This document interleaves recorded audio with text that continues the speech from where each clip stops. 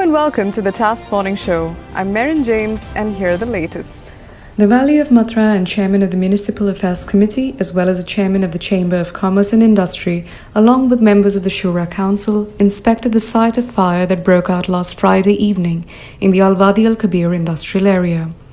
Reviewing the damages caused due to recent fire outbreaks in different parts of the city, the team of officials emphasized the importance of periodic checks in industrial sites and the need to ensure adherence to SOPs and safety and security guidelines.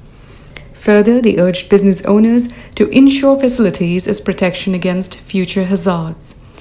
The team stated that together with the participation of a number of competent authorities, they would study and implement regulations that must be followed in the future in industrial zones.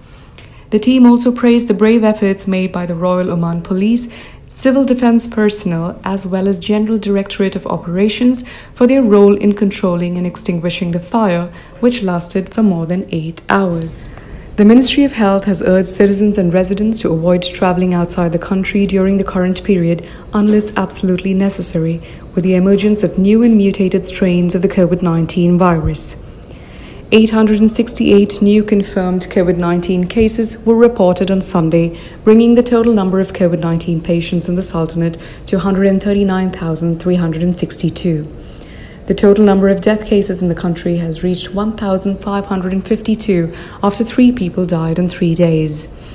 A total of 130,653 COVID-19 patients have recovered, the ministry said.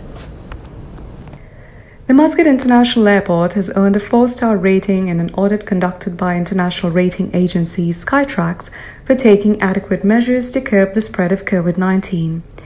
The audit evaluates airport safety protocols, primarily the effectiveness and consistency of safety and hygiene measures implemented by airports, which include cleaning and disinfection procedures through all stages of travel at the airport for both departures and arrivals.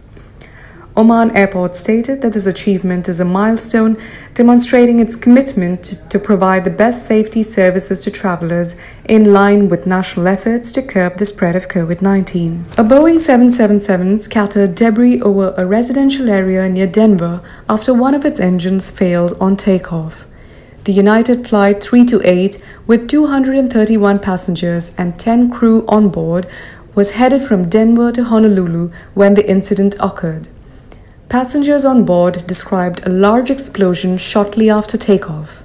No injuries have been reported so far. Thank you for watching the TAS Morning Show. Follow the Arabian Stories for the latest updates.